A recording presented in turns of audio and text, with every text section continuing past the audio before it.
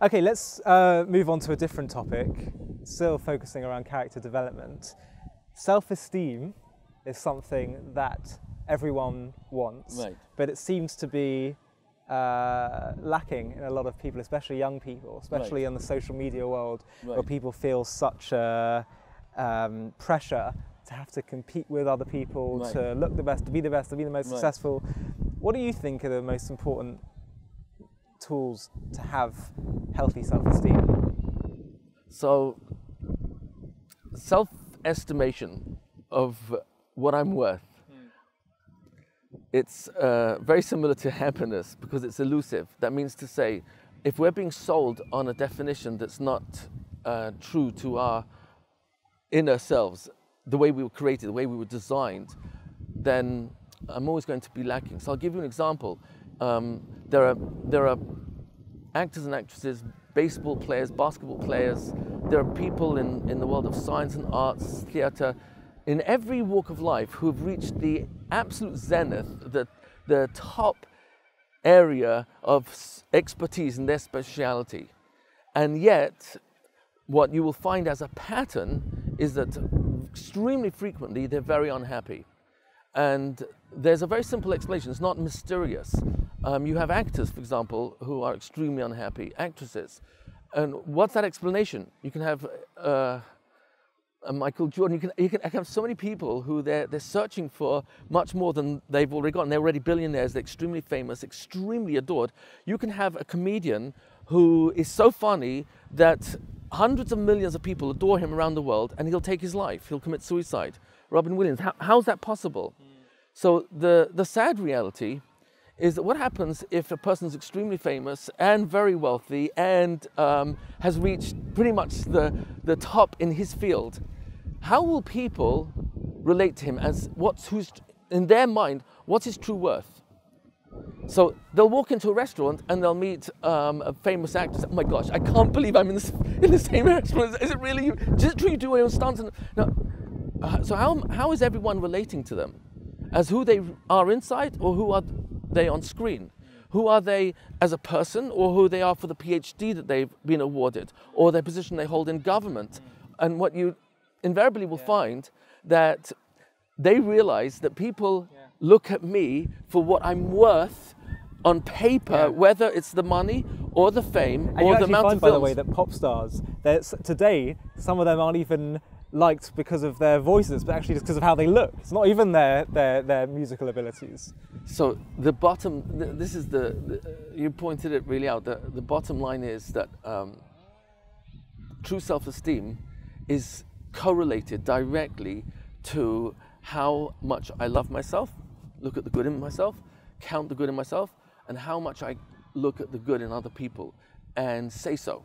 How much I'm getting along with other people. It's very common for someone who's either becomes extremely wealthy or famous or an expert in their area, that instead of their self-esteem actually improving, what's actually improved is maybe their confidence in their ability in that area. But that has no correlation to self-esteem, because true self-esteem is how do I get along with myself and others. But when you talk about loving yourself, loving what about yourself? Anything that has to do with intrinsic value. So for example, patience, listening, empathy, compassion, understanding, sensitivity, respect, admiration, appreciation, gratitude. All those are internal values. In Hebrew they're called midot, which interestingly actually has two meanings. It means character. The word midah means character, but also means measure, because according to God, the true measure of a human being is not how much money I make. It's not the position I hold in the corporate world.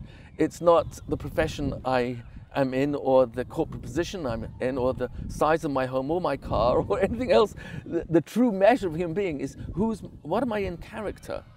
And it's when we control our character, we control our patience, we control our listening, we control our mouths and what we think, that gives us true self-estimation, because that's power. Being in control of myself, that's real power. And it's very dangerous when people are sort of dependent on how other people perceive them. Right. And that's to get their self-esteem. And that's what the world has sold to us, that for you to be successful, ultimately it's how many people do you influence? And that's what social media is. How many likes do I get? How many shares do I get? People are basing their happiness on how much other people will like the image that they have of themselves. And when they wake up realizing, not consciously necessarily, that the number of hits I've got or how many shares, etc., has not changed me intrinsically. I may have got a kick for a few moments, or I can boast and say, but if I haven't changed internally, self-estimation, true self-esteem, has not only not necessarily improved, it's actually got worse, because the wrong definition is being reinforced.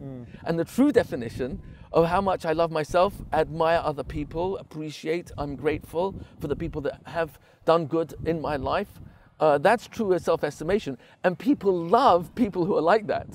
That's the real measure of it. So do you think you can have self-esteem if you're not loved by anyone?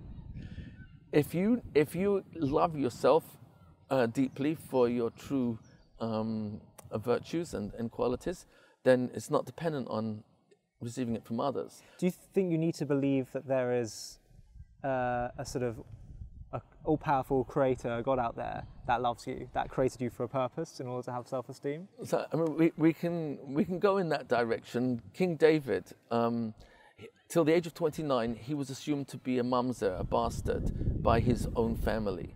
Married out of a child that was born out of wedlock. He was disdained by all his brothers. King David was a shepherd, and he was the black sheep of the family, literally, until 29, when he was actually coronated as king by Samuel the prophet. But up until that point, he was completely alone. And yet he had a deep love for God and creation. And even to the extent that he, on one occasion, for example, he was accused of being a thief of someone's property. And in court, there were no witnesses to prove otherwise. He was made to pay. And his reaction was, he prayed to God to forgive that person. Wow. And he himself forgave him with a full heart. So here's someone who has been given an opportunity to be bitter and angry and perhaps even really resentful and wanting to take revenge, and no one loves me, my family, completely no one cares about me, and yet he turns it around and says, God, just forgive him, I forgive him. You can't be more compassionate than me, could you? And he does this throughout his life consistently. He lost 4 children in his lifetime. He is pursued by his own father-in-law. His own wife, Michal, didn't fully appreciate who she was married to, when she sees him dancing wild in front of the Ark of the Torah, the Holy Covenant, and she thinks he's denigrating himself in front of the maidservants and the servants, and really he was just drunk with joy. And I think he's probably the most excellent example to quote, because in the Christian world, his psalms are sung every Sunday morning by hundreds of millions of people. And that's in a language which is not even the original Hebrew, where the translation is not accurate. But his message in 150 love songs is all about my relationship with God. Nobody can take away from me. No matter how bad things go, I could lose 1 kid, 2 kids, 3 kids, 4 kids. I could have a son that rebels against me. I can have a father-in-law who attempts assassination of me. I can have a wife who doesn't fully appreciate me. I can have a family that didn't believe that in their wildest dreams that I would be chosen to be the king of the Jewish people. So here you have a person who went through literally hell on earth, and yet was able to come up with the most common statement out of 150 paragraphs of his love songs to God in his Psalms. Hodu ladonai ki tov, ki le'olam chasdo. Thank you, God. Thank you, God? What? What are you grateful to God for? Look at what you've been through. No, you know why I'm grateful? Ki tov, because God's good. Oh, give me a break. Look how much you've suffered. So King David will say, well, yeah, but that you have to finish the sentence. You see, if I'm going to complain to God, which he was honest about his pain. There's a famous verse in chapter 119. You can always quote that one if you're not sure, because it's the longest. But in that chapter he says, Dalfa nafshi mituga, my soul drips with agony. We don't even have the proper words in English to fully capture the incredible poetry which he was able to adopt in describing his negative emotions. His soul was dripping with agony, and yet simultaneously he will tell you, I'm grateful to God because he's good. Why? Ki le'olam chasdo. Because if I'm going to tell you what's not good in my life and in the kingdom and with my wife and my father-in-law and the kids, then I've got to also be grateful for the good that's in my life. And that's where he found himself in a quandary. Because the moment he starts thanking God for the good, ki le'olam chasdo, he couldn't stop recognizing how much kindness was done to him, that it just went on and on and on.